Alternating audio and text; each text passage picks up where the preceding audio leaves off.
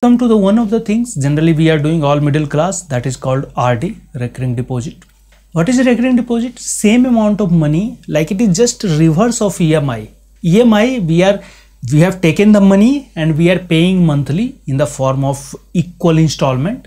A recurring deposit is we are depositing certain equal amount every month, and after certain number of years we are collecting the total money. That is just beauty, or you can say just reverse of EMI.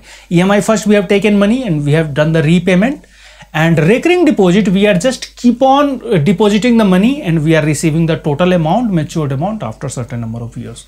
Then recurring deposit, suppose per month money deposited in a RD is PM, just for notation purpose. For n month, the monthly interest rate is RM. These all are notation, nothing else. Total amount after n month, how to calculate? The money you will put for the first month, or just suppose you are collecting the money after 3 years, means 36 months is the total tenure for RD. Means your RD will mature after 36 months. Just I am telling you one of the example.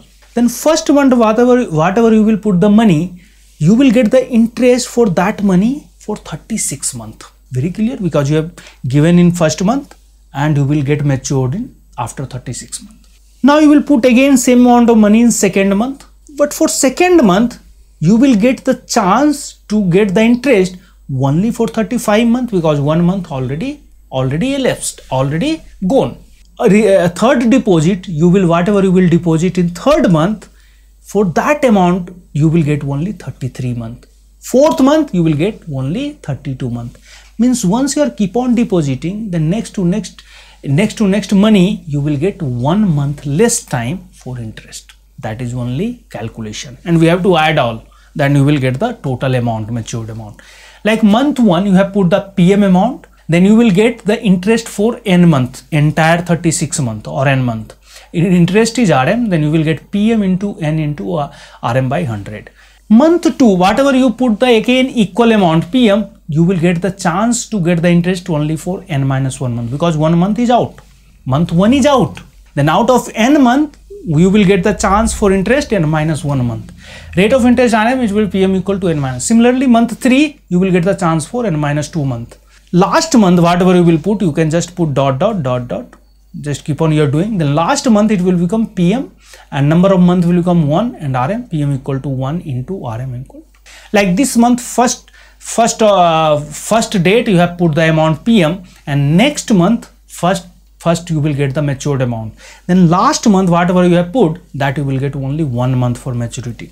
Then you will get the interest for only 1 month. Then you just add, if you will all add what, anything you are finding pattern, this n minus 1, n minus 2, 1, these are only difference. Remaining are common. PM into RM by 100, this is common.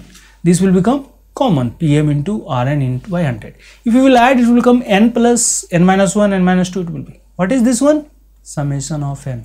Summation of n natural number.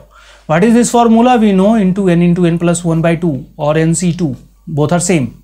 N into n plus 1 by 2. Then n into n plus 1, this is a just find of triangular number. Sum of n natural number will give you the triangular number. Then n into n plus 1 by 2 into PM into Rn by 100. That will give you the total RD amount after maturity. It's just you can write in the form of this one. Amount will become n into n plus 1 by 2 into PM into Rn by 100. What is n here? N is number of month, Rn is the interest, rate of interest, and PM is the equal amount of money whatever you are putting monthly.